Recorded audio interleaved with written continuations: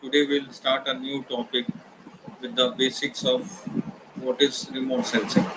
So, as you know, that remote sensing is science of making interference about the object from measurements made at distance without coming into physical contact with the objects under the same.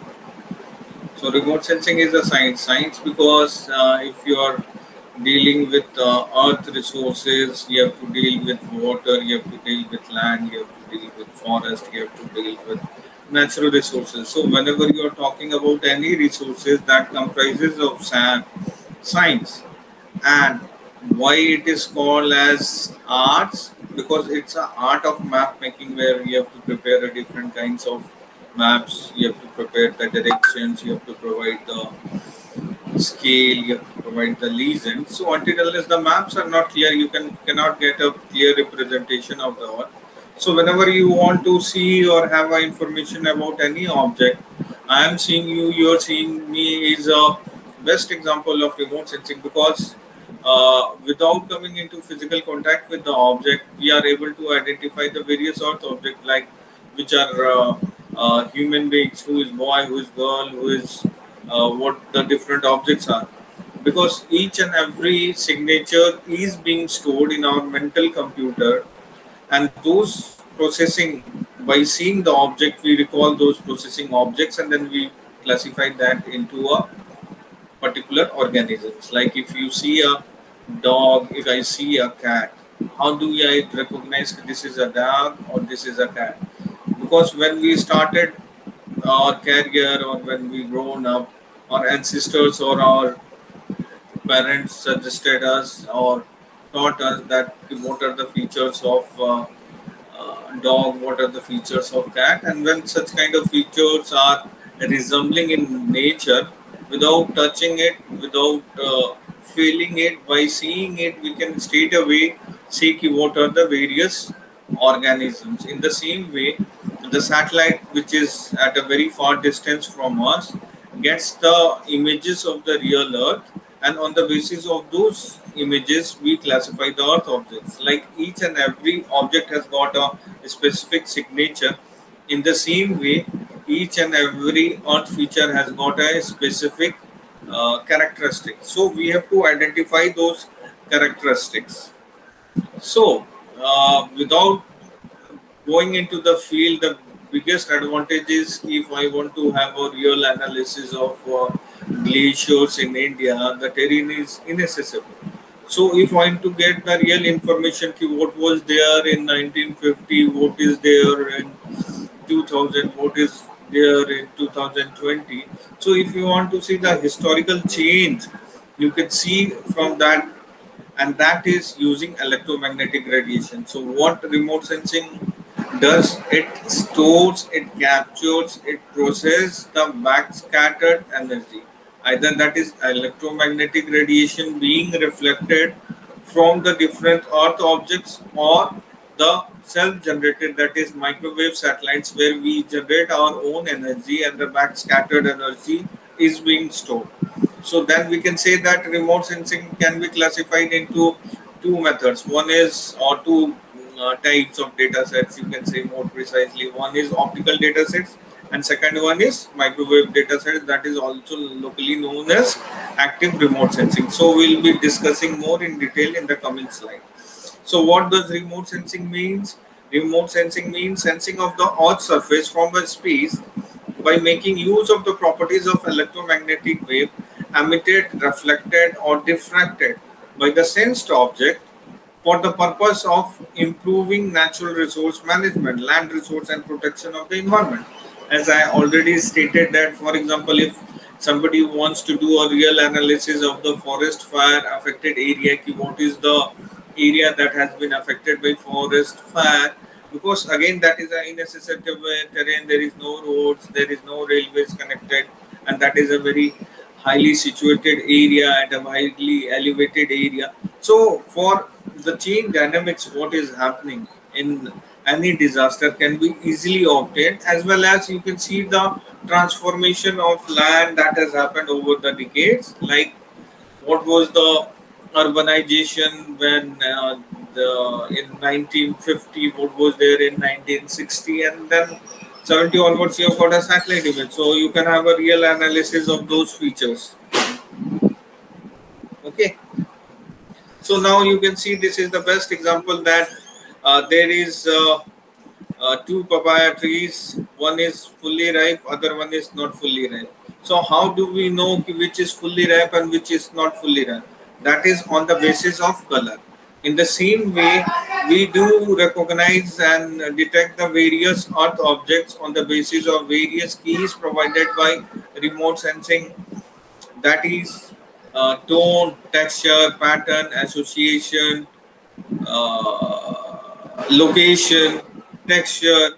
So on the basis of that, we'll be identifying an object. In the same way, by seeing the color, in the current example, we can say that which is fully ripe and which is not fully ripe. So this is the best example. The human beings are the best example where the on the basis of tone we are identifying the various earth object. In the same way, in the satellite remote sensing also, each and every object has got its own features and its own characteristics, and we'll be identifying those features through it. Now, what and how this is totally done. So, what is the visual perception? How we, the human beings, are the best examples of remote sensing. So, you can see that our head act as a platform. In the same way, the when we launch a satellite, that is the satellite is a platform, and our eyes act as a sensor. In the same way, the various satellites launched by various countries like America, China, Russia, European countries, India. They have got various sensors. Like if we talk about Indian sensors more precisely and popular as WIFS, wide field scanner. Then you have got AVIS, advanced field scanner. Then you have got LEAS 1, 2, 3, 4, linear imaging self scanning series. So what are these? These are the sensors. And when we say IRS, IRS is the series of the satellites. Means what is the resource at P6. These are the satellites. In the same way, if you go for the American satellites, it will be Landsat. So Landsat is a satellite, and under that you will see that you have got various sensors like MSS, then TM, ETM plus. So they are the various kinds of sensors. So what does so you can see that the human being has got a satellite and sensor. In the same way, the remote sensing, the satellite has got sensors. Now, how do we identify any object? We identify any object on the basis of its reflection or reflectance through sunlight. The sunlight emits the electromagnetic spectrum, electromagnetic radiation. We, the human being, sees only the visible portion of the electromagnetic spectrum, that is blue, green, and red. But the satellites has got the properties of capturing the entire spectrum ranging from blue, green, red, near infrared, middle infrared, thermal infrared, micro wave radiations, then communication uh, spectrum radiations. So satellite has got all the property that it can detect. So we do identify the objects on the basis of the reflectance that is in the visible portion. In the same way, the satellite also identify the various earth objects on the basis of its spectral response curve. Now, on the basis of the prior knowledge of any object, like I already stated that for identifying the current food which is fully ripened, which is not fully ripened, we identify the property that is color. In the same way, in the satellite also, each and every earth object has got different color, different texture, different pattern, different association, different geographical location. So all that has to be taken into consideration, and on the basis of our prior knowledge, we'll be interpreting any earth object just like we have done in case of a fruit. Now, how to increase the food grain supply, because the our population is increasing and the demand of agriculture is also increasing. So you need information about all the prospect that is attached to the agriculture conservation, like what is the present status of the agriculture area that is under cultivation, what are the land use pattern, that whether the over the year whether the land use pattern is same or it is changing. Then because there is an increase in the demand, that's why we have to look for other alternative of lands that are unutilized and that can be brought onto cultivation. They are arable wastelands with minimum mitigation measures. We can brought them into cultivation for the development and conservation of soil and increase in the production. So that is how it helps. Apart from that, it also gives a decision support system to on the real time analysis. We can get information about, for example, what is the total amount of agriculture that in a particular district or in country as a whole we have done for, in case of potatoes or onions, what is the total number of demand and how much we are going to produce. If the demand is less and the production is high, we know how much ample amount of excessive food grain is available with us. So that excessive food grain can be easily transported and can be easily exported to the foreign country. In the same way, if we see that there is a lesser number of production being done for a particular food grain, so we can get that import from foreign countries. So that is provides a decision support system before anything happens. So that is the biggest advantage, and that control helps in controlling the pricing of the product. Because if there will be abnormal a change in demand will be more and supply is less, then black marketing corruptions will be started. So the government can act accordingly and can prepare accordingly. Then this subject also provides you the definition and the decision related to the yield production. What is the total amount of yield that we are going to produce in the current year, and what are the agricultural practices that has to be modified according to the new technology and the demand, so that we can have the maximum production with limited damage to the nature, with maximum water conservation strategies, and that will help the productivity of the land. And finally, all the yield production and the various kinds of secondary data can be brought together for the socio and economical development of any area.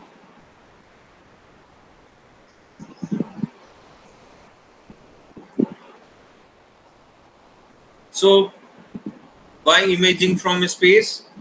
Because when you see that that the satellite is at 800 kilometer away from us, and you can see that the satellite can provide you a very large coverage of the earth. So without going into the field, we can have a real understanding of the earth of a larger area. If you can go, then by seeing this, you can classify remote sensing into platforms, remote sensing platforms into three categories. That is ground borne, then you have got airborne, and the third one is space borne for the satellite, what we are talking about.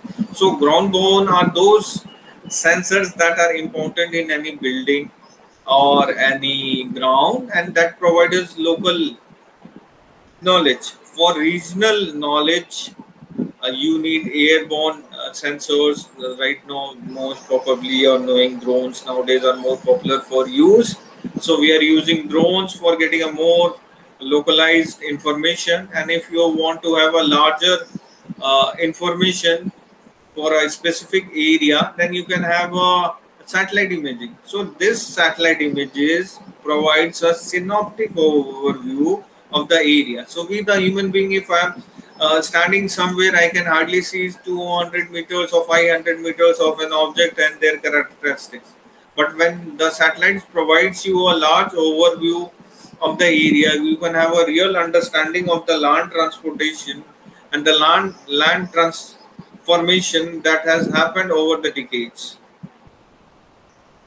So you can see that there are various kinds of satellite available. One is sun synchronous satellites, and the other one is weather forecasting satellites.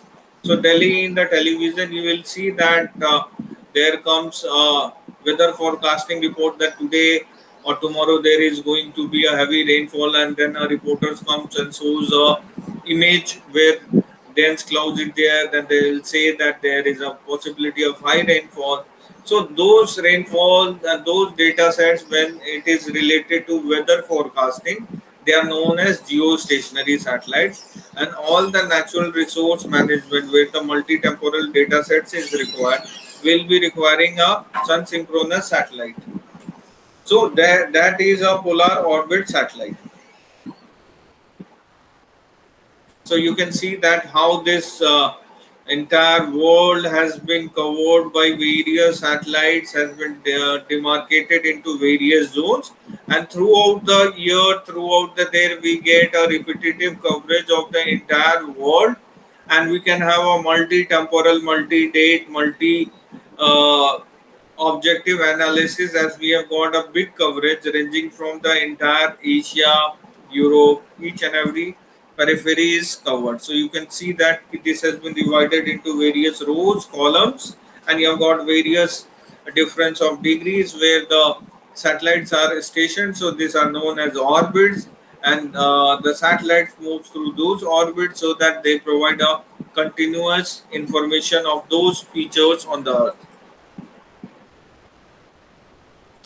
So this is the, you can see the entire mechanism where you can see that the entire remote sensing principles, you can say, you can also say precisely principles of remote sensing or mechanism of remote sensing. So how it starts, will know it diagrammatically, that sun emits electromagnetic radiation. So what it will do, it will come and will interact with the earth surface, but in between the sunlight and earth surface there is a atmosphere. So maybe many of the disastrous or harmful radiations won't be reaching to the earth surface, but they will be returning back to the atmosphere, so that that doesn't reach to the earth surface because they are dangerous to life. And there is a layer that does such kind of filtering, that is known as ozone layer, and in between there is a channel through which the electromagnetic radiation penetrates the atmosphere and interacts with the earth surface, the window through which the electromagnetic radiation passes and interacts to the earth surface, that is known as atmospheric window. And atmosphere is the, so I can say sun is a source of illumination. B, it will be interacting with the atmosphere, so there three things will happen. One is back scattered, some of the energy will be scattered back, some of the energy will be stored or maybe absorbed, and some will be emitted downwards toward the earth surface. So those emitted downwards towards the earth surface will will be reflected, against towards the atmosphere, and again it will pass through the atmosphere and will be recorded in the sensor, and then the sensor will record each and every information of the earth surface, whether that is land, whether that is forest, whether that is settlement, whether that is wasteland. All the properties are being recorded, and then the sensor or the platform or the satellite will record and will relay this data, will be transmitted to the data reception and recording station. What will happen once the data is recorded by the satellite, it will send to the data reception and data recording. It is located in India in NRSC and Space Application Center, where all the data are recorded, and then these data sets are converted into digital data formats. Either it can be in the form of hard copy or it can be form of a digital copy. Depending on your objective, you will be converting it, whether that is a hard or whether it is a soft.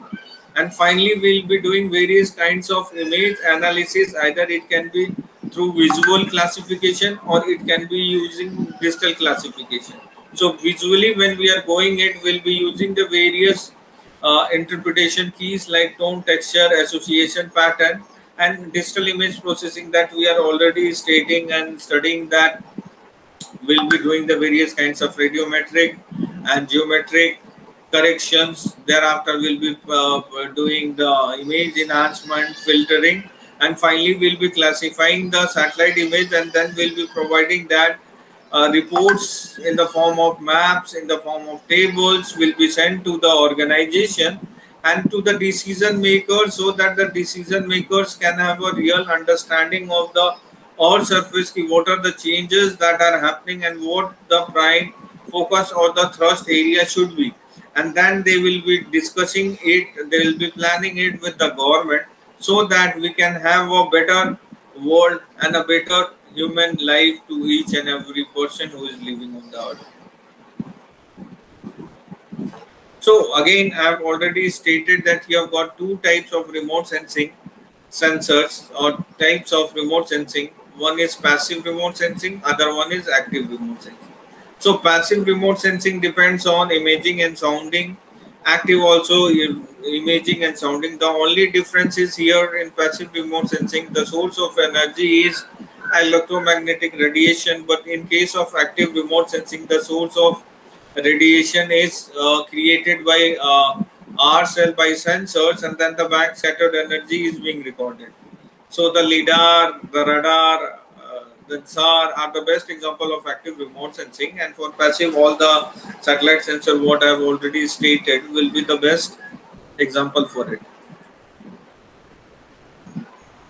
So you can see that how this source of energy is being reflected, and you the best advantage of remote sensing and GIS that each and every object behave differently in different spectral band.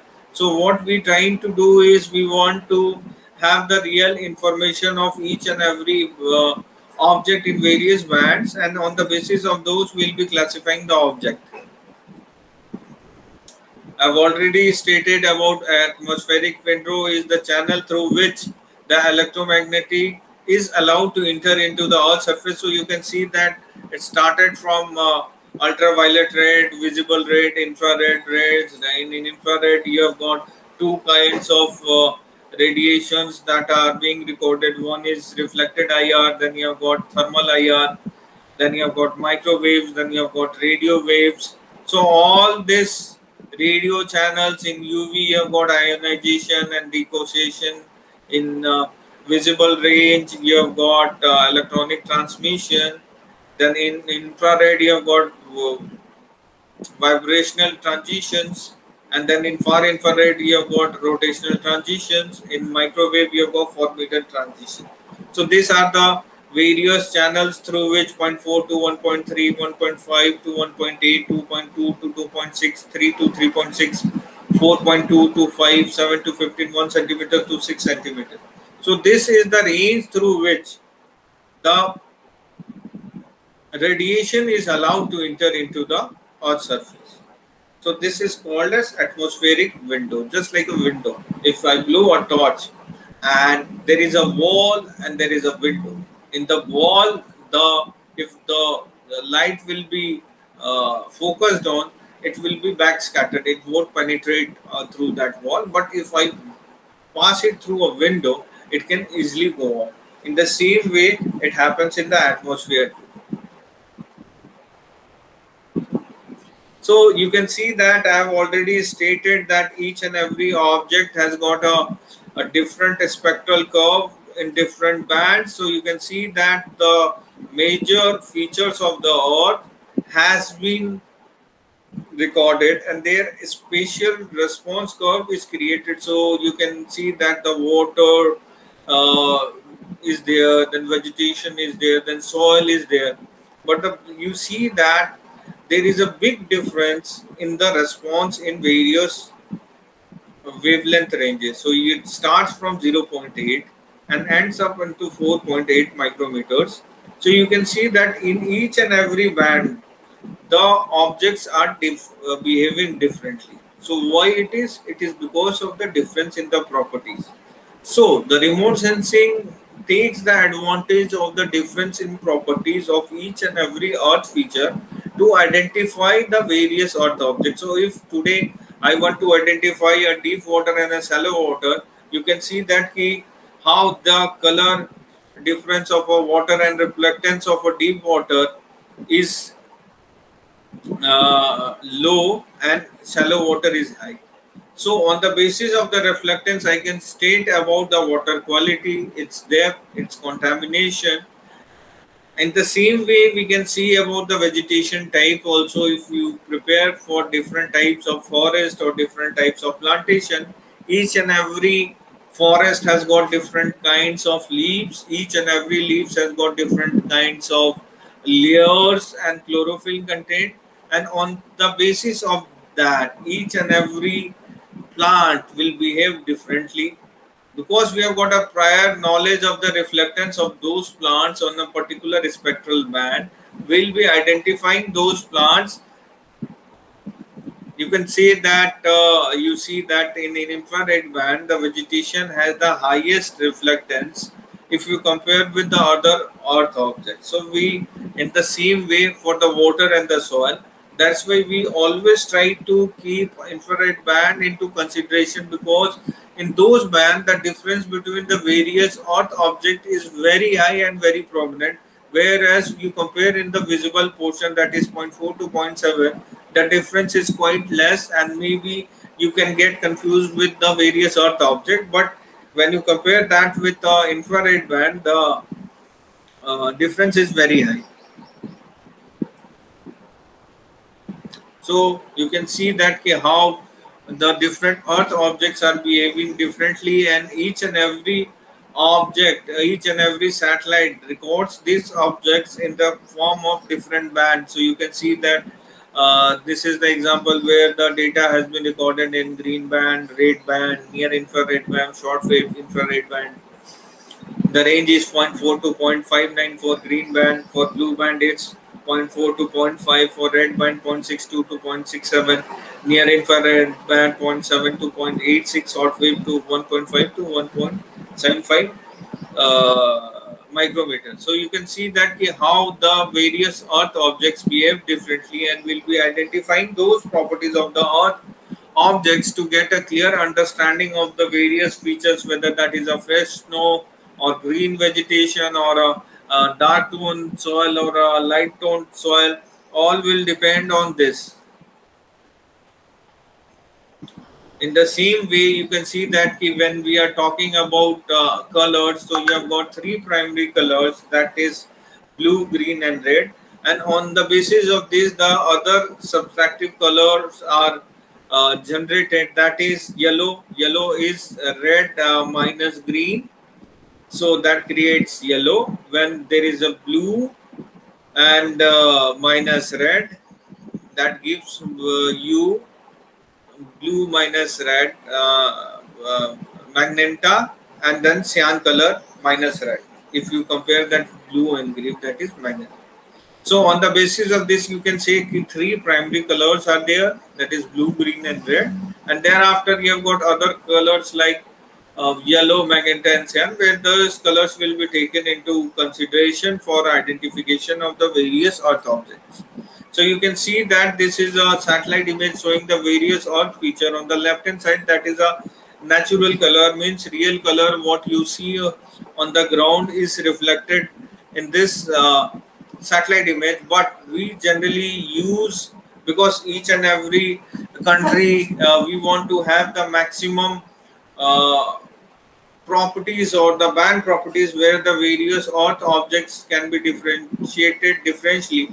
So in order to make that happen, we create a standard false color composite. That is a false color, means that is not a true color. A true color will be natural color. So we do assign false color because in the visible portion or the software or the screen of display, we have got three guns to which this entire band is passed, that is blue, green and red, and through that we have to create a standard false color where the importance of all the bands has to be taken into consideration, so that we can have a maximum representation and differentiation of the various earth feature.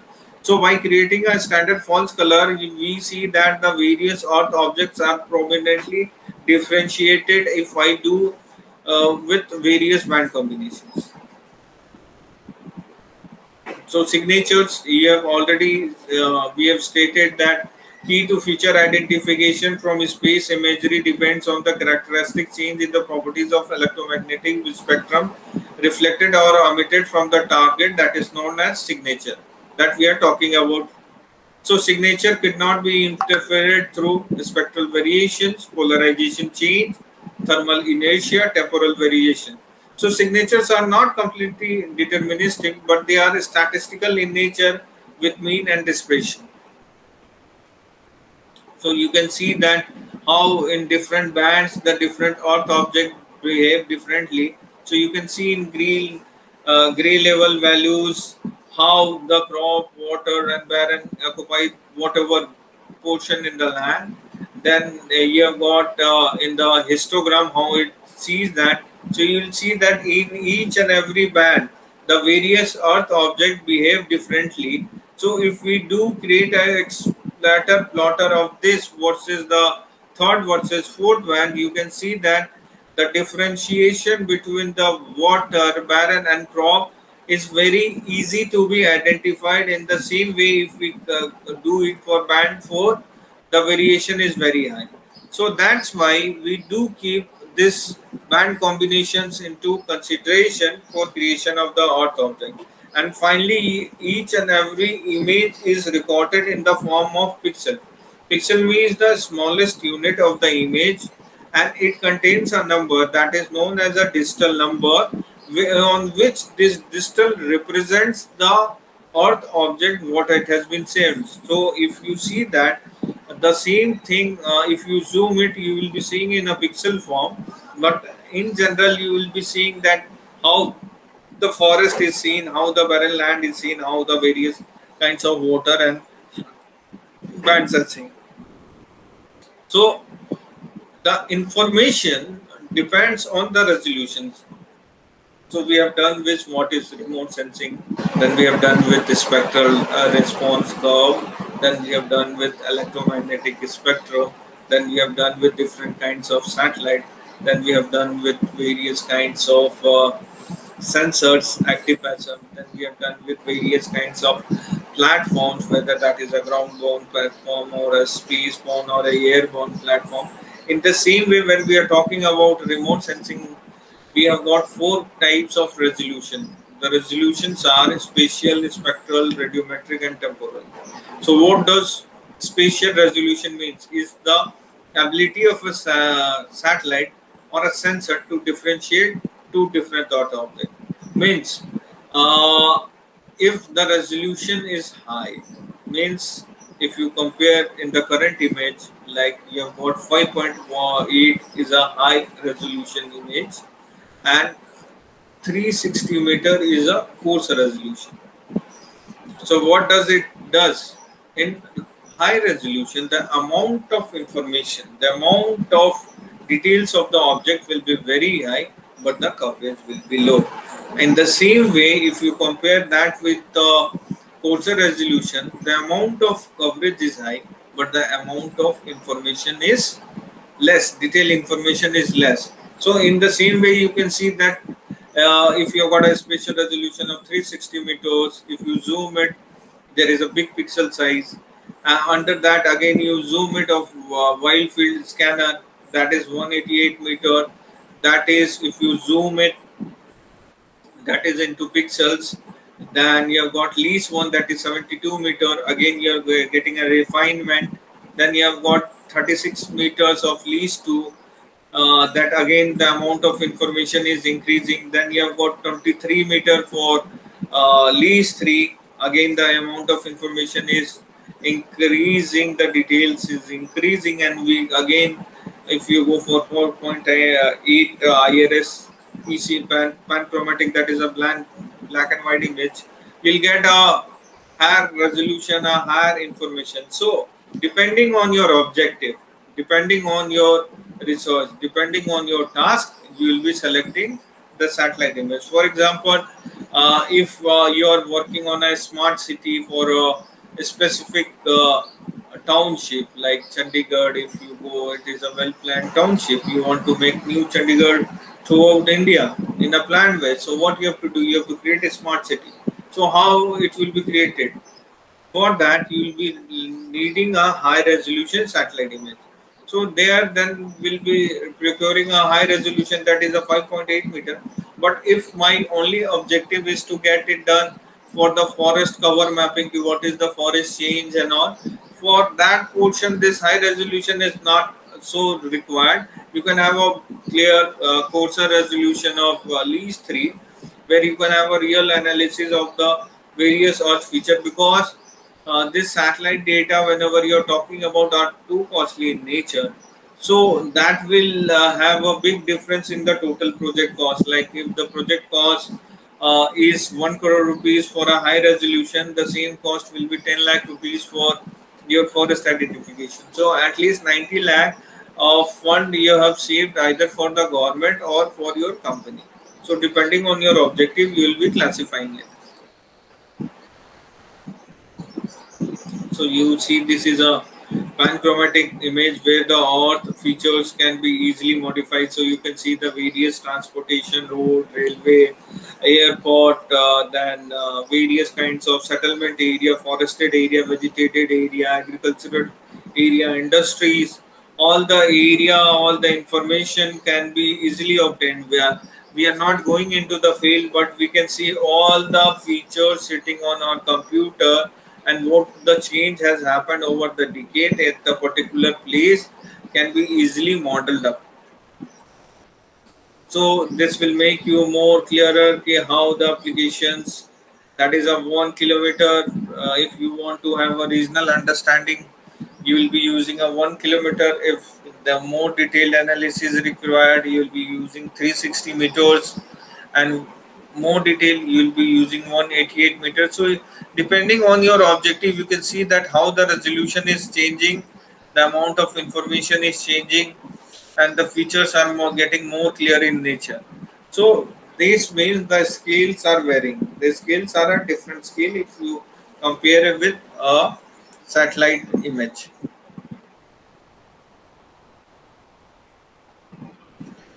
So generally, when we are talking about spectrum, we are talking about green, red, green, blue, green, red. That is the visible portion of the electromagnetic spectrum. We, the human being, sees only this spectrum, but electromagnetic spectrum, sunlights also reflect thermal energy, that is near infrared, short wave infrared, middle wave infrared, and low wave infrared. So low wave infrared is one kind of wide spectrum.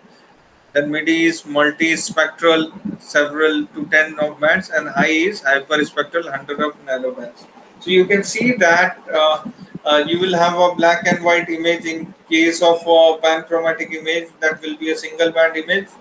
Multispectral is a middle resolution. You will have a multi-channel image, and in hyperspectral, in the same bands, you can see thousands of bands. So as the amount of bands are increasing, the amount of information is increasing. So here, prior to this, we were focused on the shape and size, that is the spatial resolution. But not only we have to see for the spatial resolution, we have to also check for the spectral resolution. So spectral resolution is a very important parameter for identification and classification of the object. So as per the requirement of your object, you will be selecting a panchromatic, a multispectral, and hyperspectral. Like for hyper, if you are going for mineral exploration or rock exploration, the amount of information is very in detail. So for that, you will be needing a hyperspectral, and for general land use, land cover, forestry, and the other regional features, you can use multispectral. And for high resolution, you will be using the panchromatic dataset. So you can see that how the different earth objects or the soil behave differently in the multispectral channels. So this is the stereo pair that we have generated using the satellite images. These are some of the satellites. So what are the applications of remote sensing? The applications of remote sensing are to identify the category to which the land surface is expressed belongs to based on signature difference. So we'll be identifying the earth object on the basis of that. Okay.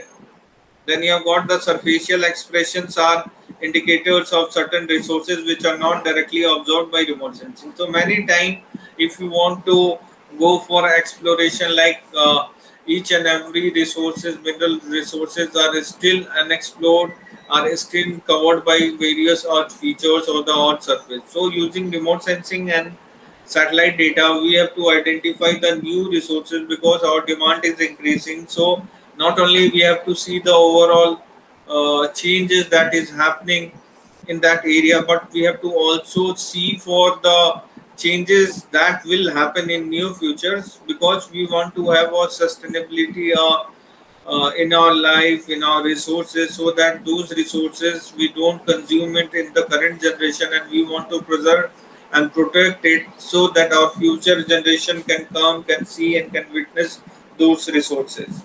Otherwise, it will happen just like endangered species, that many of the species has vanished from this world because of human influence. So you can see that how satellite images over the decade, by seeing it, you can identify the changes in the forest cover in that area. So you can see that how the entire forest has been previously in 1983. The red color denotes the forested area. So you see the same feature in 1983 of the same area, and then you see that in 2002. So you can see that what amount of damage we have done to the resource, that is our forest resource. Entire area is deforested. Means there is a big amount of loss of not only the flora, fauna, both is affected. The animals too are affected, and that's why you'll feel that. And nowadays, a lot of news are coming up that leopards have attacked the villages, or they are roaming around in the cities, because you have cut down the entire forest. The forest land is freezing, and their coverage, their food is reducing, so they are bound to go of the forest for their food, for water. So we have to have our sustainability so that our resources doesn't get vanished up in this entire operations. So this is all that we have to do for today. So we have completed that with a topic that is based on remote sensing and GIS. So when we are talking about remote sensing and GIS, we are talking about active sensor, we are talking about passive sensor, we are talking about spectral resolution, we are talking about spatial resolution, then we have to see the temporal resolution. So the changes what we have seen in the satellite images, that was in 1982 and 2002, was because of the temporal resolution of the satellite, that gives us the liberty, that gives us the freedom to have a real kind change dynamic analysis at any particular region. Like if you want to go for any water harvesting or conservation site, what you have to do? You have to look for the possible sites where you can go for the artificial recharge sites. So for that you have to map the all the resources. So when we are talking about any resource, when we are talking about water resource, it cannot be directly dependent on one feature. So we have to see the rainfall pattern, what is the rainfall pattern in that area. Then we have to see the underground water condition of that area, what is the underground water condition in that area. Then you have to look for the geology, whether the terrain is a hard rock terrain or a soft rock terrain, then whether the rock types are sedimentary in nature, metamorphic in nature, or igneous in nature. Then you will be seeing the various land use, land cover in that area. Land use corresponds to all the activities that we do on the land, and land cover is all the features that are natural in nature, like forest, water, rocks are classified under land cover. And land use means all the practices that we are doing, like agriculture, like construction, will be categorized under the category land use. So we'll be taking all these parameter, then we'll be seeing the underground water table of that area. What is the underground water table during pre-monsoon, post-monsoon, we'll be evaluating that. Then we'll be seeing the amount of yield that is required for a particular kind of research or agriculture that has to be done. Then we have to look for the water budgeting, ki what is the total amount of water coming to a particular basin, how much water is going as a runoff. So we have to have a balance between all this feature, and then we will be overlaying this, because when we talk about remote sensing, when we talk about GIS, when we talk about GPS, they are all connected to each other, because the remote sensing provides the data of the earth. The GIS is used to map those data sets, okay, of the earth. And uh, GPS is very important for verification, that is global positioning system, because you have to, whatever things that you have mapped on a satellite image have, or using satellite image through GIS, the validity has to be validated, and for that in field you have to go. How would I know where you have taken, what was the point, what was the accuracy? So nowadays field verification is very important for getting your data validated. And at last you have got a radiometric resolution that denotes to the emissivity in of the objects in various bands. That denotes means the amount of data that is recorded, like amount of color that is available with us to identify the different earth objects. Like if I've got a 4-bit data, if I've got 8-bit data, if I've got 4-bit data, it will be near about 32 colors we can differentiate. And if I've got a 8-bit data, I've got 255 colors. Between black and white I can differentiate, where 0 denotes towards the black color and 255 denotes towards the white color. So if I talk about metric resolution of 8-bit data versus 4-bit data, I'll always find that the 8-bit data has given us a better interpretation, quality in the image, the boundaries, the features are easily identified. And if you compare that with the lower bit data sets. So this is all about that. We have to do the basics of remote sensing, the topic we have covered today. With this, I'll end my class, and we'll have a 10-minute of questionnaire answer quiz, and thereafter we'll end the class. So with this, I'll end my lecture.